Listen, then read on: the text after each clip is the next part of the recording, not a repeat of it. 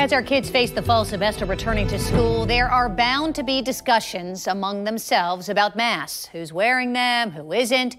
And it is hard enough, certainly, for middle and high school students in particular to socialize. We want to help you help them avoid conflict when they head back.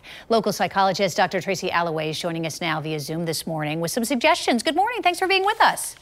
Good morning. Thanks for having me. So how can we help our kids not feel ostracized or not ostracize one of their friends because of that person's decision to wear a mask or not?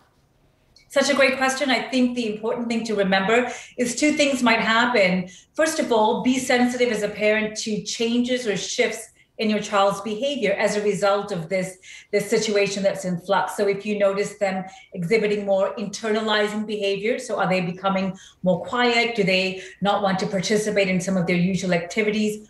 Or are they externalizing a bit more? Are they a bit more angry? Are they yelling a bit more than usual? Be sensitive to those shifts and changes, because that may be a sign that they are experiencing conflict in the school and they're just not able to express that to you in the home life. And I think that because teens in general are not fantastic sharers with their parents. I've got two of them at home. I know this for real, right?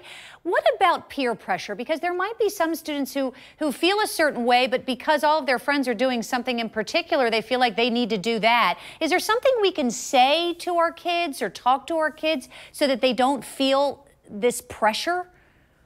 That's such a great question. As a licensed psychologist, this is a technique I use with my clients. It's called the STOP skill, and it uses the 4 letters of the word stop. So when you're feeling that sense of peer pressure, that you're being pushed to do something that you don't feel comfortable doing, or that maybe you want to do when you're trying to engage other people, the first thing is to say the word stop to yourself, and it almost reverse engineers. So instead of trying to talk yourself out of something, you're kind of using your body language and just doing stop.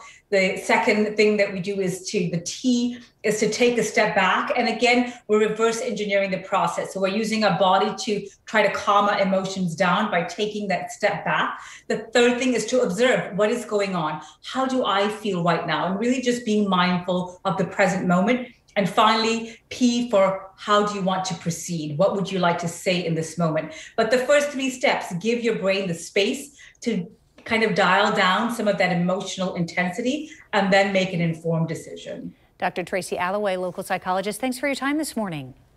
Thanks for having me.